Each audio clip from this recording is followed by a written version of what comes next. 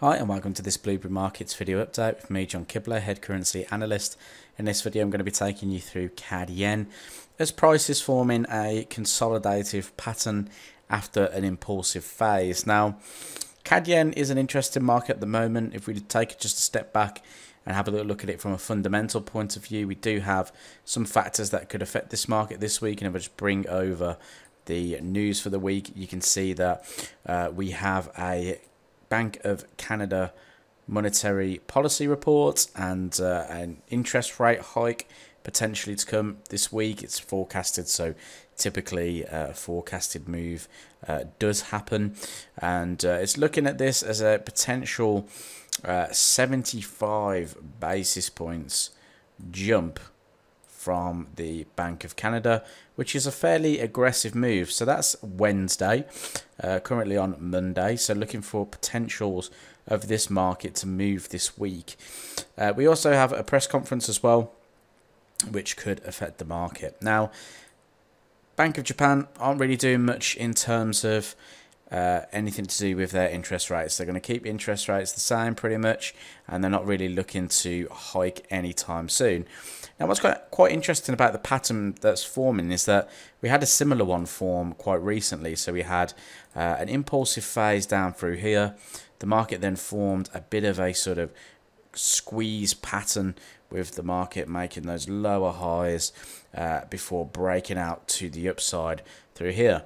We're getting a similar pattern here. The market is making lower highs, not quite lower lows this time like it did there. We're getting higher lows in the market, but we're approaching this range top again where the market found some resistance most recently. So what we could expect is on the news to get a breakout of this pattern, whether it be a breakout of the lows or a breakout of the highs. Now, when the market is in a consolidative phase, so let's just take a look at this one down through here, for instance. What I particularly look for, or what is most predictable, is price bouncing from the high of it to the low of it. Okay, so once you started to see this kind of pattern form, you'd be looking for price to bounce from the highs, okay, and then bounce from the lows. Okay, so you'd be looking to get in long over here, out down through here, long through theirs, sorry, in short from there, in short from there, looking to basically trade that consolidative pattern. So price has come back up to the high. So what could we expect? Well, we could actually expect another move to the downside in the short term. Okay, we could see a little bit of a pullback here in this consolidative pattern, and what you're looking for is price to squeeze, and we'll probably see this until that news event, whether we see price pop to the upside or whether we see price pop to the downside. Now, if a hike is forecasted and they hike by 75 basis points, usually that is what they called already kind of predicted in the market. Okay, so there's not really a surprise there. So often it's called what they call, sorry, priced in. Okay, so what we could actually see is the Canadian dollar weaken on that news. Okay, we may get a spike out originally, but then we could expect actually a move back to the downside.